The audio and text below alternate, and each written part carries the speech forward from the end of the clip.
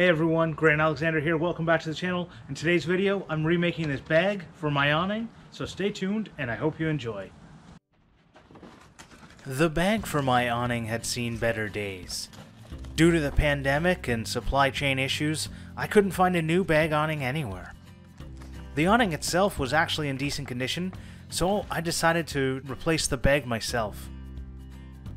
The first step was to tediously remove all of the stitching on the bag. I used a simple seam ripper and it took a long time. I needed to do this carefully as I wanted to use the old bag as a template to make the new bag.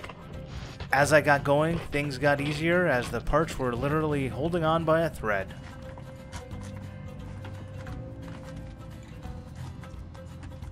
I ordered new material from JT's Outdoor Fabric. It's a Canadian company and they were able to sell me everything I needed to replace the bag. I'll leave a link in the description to all the materials I used.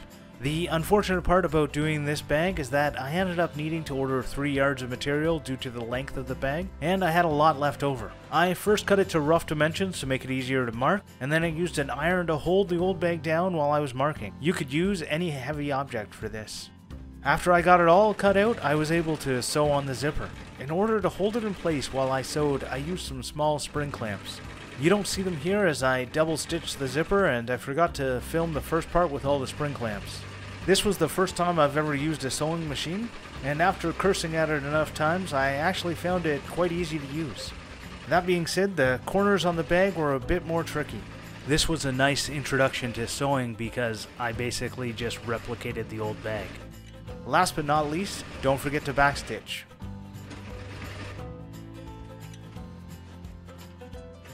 The straps that are used to tie the awning up while it was being stored have also seen better days.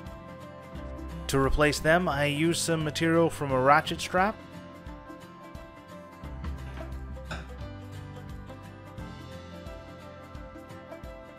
To prevent fraying, I melted the ends with a lighter.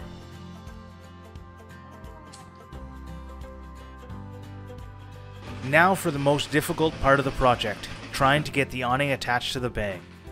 The awning has an aluminum piece that runs the entire length of the front, and that meant that I couldn't bend it. I needed to have enough room for both sides for an in-feed and out-feed. As you can see, I'm controlling the sewing machine pedal between my feet, and working in a position that makes chiropractors cringe. After I attached the bag to the awning, I then sewed on the keter strip. My machine really struggled at this point, and at some points I had to help the motor along by hitting the hand wheel. The keter strip is what allows the awning to attach to the trailer. The trailer has a piece of extruded aluminum and the keter strip slides into it.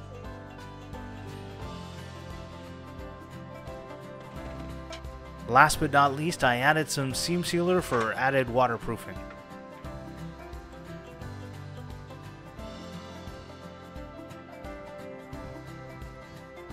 All in all, I spent about $150 Canadian redoing this bag, and I think I'll get another 5 to 10 years out of the awning. I hope you enjoyed that video where I made the bag for my awning for my trailer. If you did, I'd appreciate it if you give it a thumbs up. If you're new here, please consider subscribing. There's going to be more videos about this trailer, as well as woodworking and DIY stuff, so I'm sure there'll be something for you to enjoy. Until next time, cheers. Have a great day.